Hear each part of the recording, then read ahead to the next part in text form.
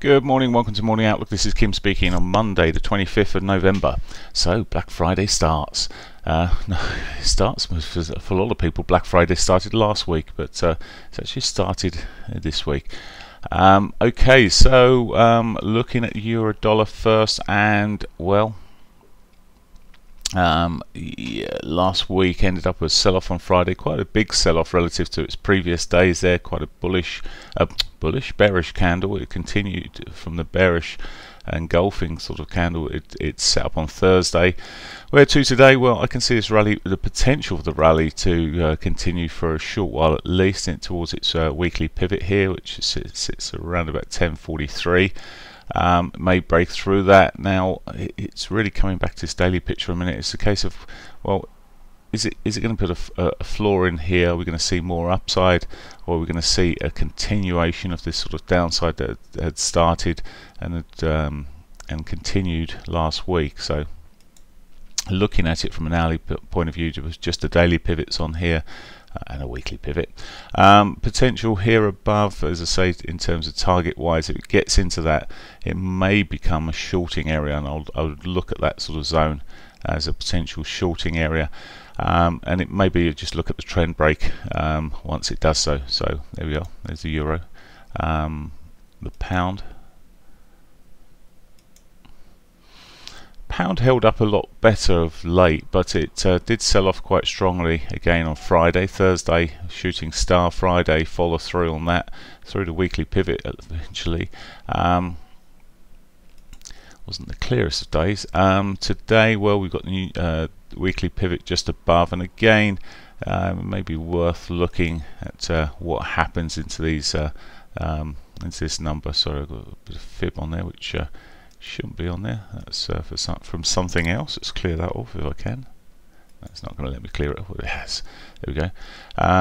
So just running up to its weekly pivot now. Again, I'm sort of looking across these as sort of the lows and see if we get a break of these lows. If it just pushes up towards that daily R1, fair enough. But it's just looking to see with the lower highs, lower lows through this, whether we got another wave down due. Okay, dollar yen. Dollar yen, well, we've seen risk is back on, and the dollar yen is pushing up. Weakness with the yen there pushing through. Again, it's got a weekly pivot untouched below on this particular occasion, as it would, but we just need to keep an eye on that. If it does start reversing, that becomes a nice target, but for now it's shoving on away from that. Looking at the 60-minute here, you see the daily pivot, weekly pivots are both decent targets. If it starts breaking trend here, they may come into play. Okay, Aussie dollar. But I do like the upside on the yen, by the way. Aussie dollar's been struggling, and probably more than most for a while. A little pitch up this morning. Looks like it almost had a gap there. Probably did, but it's already into the weekly pivot. Very small range last week. To me, it looks like it's going to just continue in this.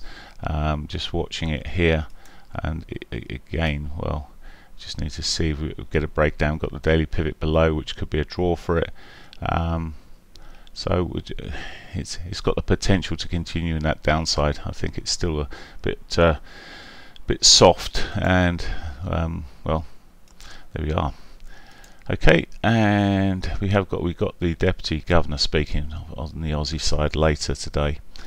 Canadian dollar's really not doing too much here. It's look, it had a more bullish day, or I'll say it bullish day for the US dollar on Friday there, more softening, and the trend really on this daily basis to the upside at the moment. We do have the weekly pivot below, which may become a draw for a short while at least. If the daily and the weeklies are hit, then really just looking for a continuation maybe to the upside.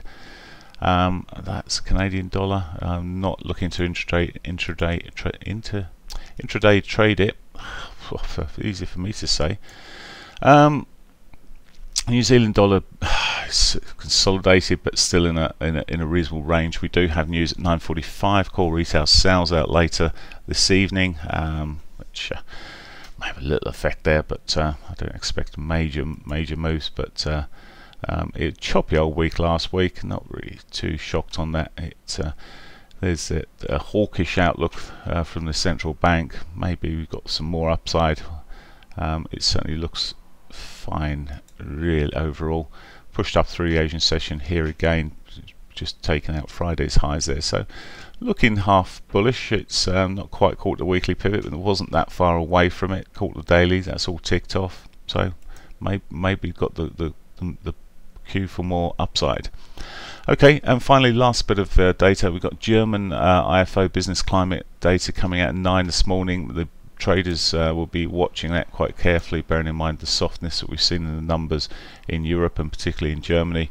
So they'll be watching that at 9 AM.